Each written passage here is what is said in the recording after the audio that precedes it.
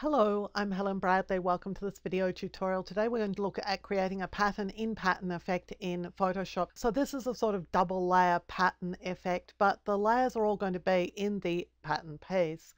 So I'm starting here with a document that is a known size. Now this one is 100 pixels by 100 pixels. You'll want it to be an even number. You'll want it to be a smallish size. This is going to be our foundation piece. So 100 by 100 in a brand new document. Now I'm going to select just the left-hand side of the document here. So I'm going for something that is going to be a width of 50 and a height of 100. So I'm just reading off those values in the little tooltip there. And I'm going to fill this with a color. So let's just go and get a sort of blue color. We're going to create a sort of gingham check here. So I'll fill this with this color. It's the foreground color. I'll press Alt Backspace. Mistake. I'm going to fill it with this color, but before I do so, I'm actually going to make a brand new layer here. So I'll fill one side of this new layer with this color here. It's in the foreground, so I'll press Alt Backspace on the PC. If I was on the Mac, I would be pressing Option Delete. Now I'll press Control or Command D to deselect my selection. And what I want to do next is to do the same thing on another new layer, but this time I'm going across the top of the document. So again, with the rectangular marquee, I'm going to drag out a marquee whose height is 50 pixels and width is 100. And again, Alt Backspace on the PC, that would be Option Delete on the Mac. I'll press Control or Command D to deselect my selection. Now I want these two layers to interact with each other. So for the topmost layer, I'm going to select Multiply as the blend mode. And that gives me this very, very traditional piece of gingham. And this is going to make a gingham check pattern.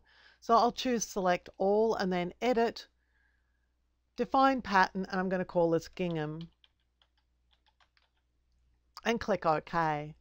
So now we need a new document to work in, and the trick here is to make sure that the piece of pattern that we've just created is going to evenly fill our new document, which is why it shows 100 pixels by 100 pixels, because it's really easy to do the math.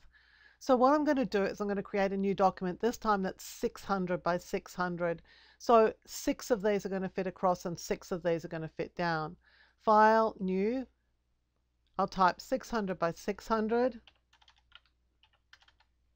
And click Create. And now I want to fill it with my gingham pattern, so I'll choose Layer and then New Fill Layer, and I'll choose Pattern.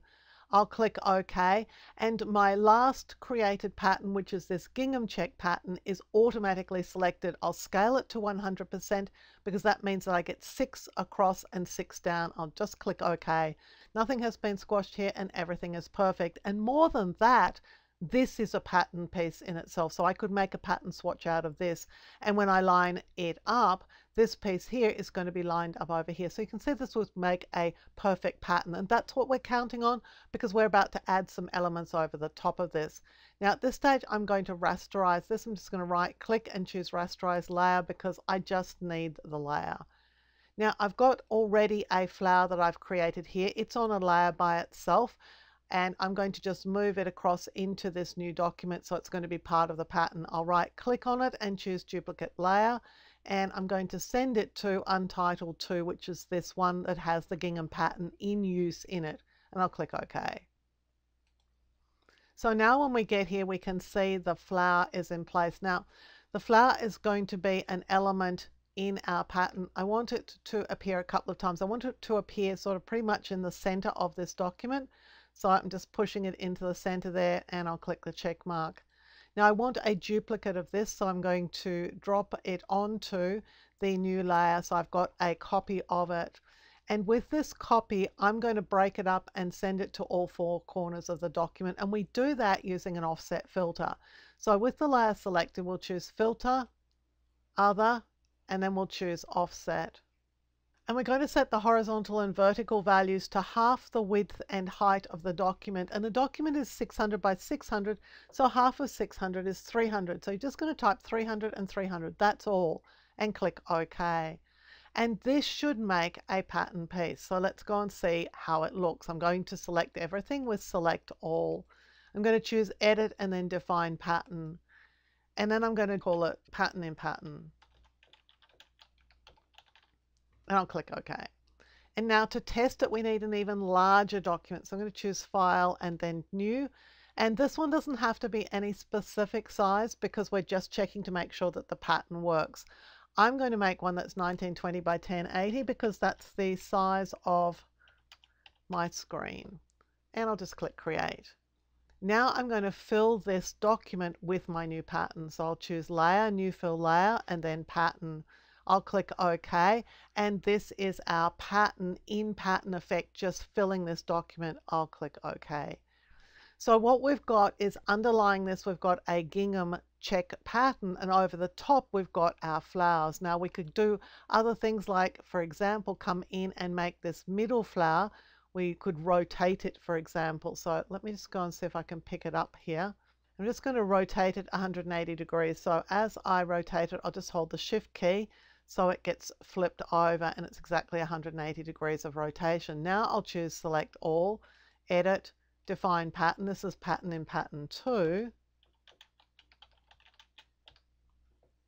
Click OK. Let's go back to this document. We'll double click on this icon here so we can go and choose a different pattern. So I'm going to choose the very last pattern, which is the one that we just created.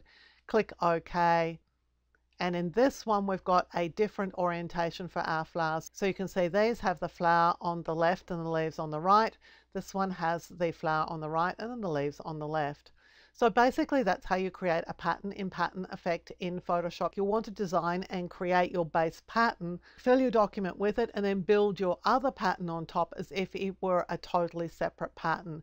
And then you'll have something that is effectively a pattern in Pattern Effect.